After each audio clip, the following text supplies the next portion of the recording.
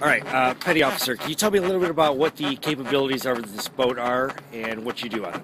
We are able to take the boat out in 20-foot seas here, no breaking surf. We could take out in 50-knot winds. I am a boat driver and a boarding officer.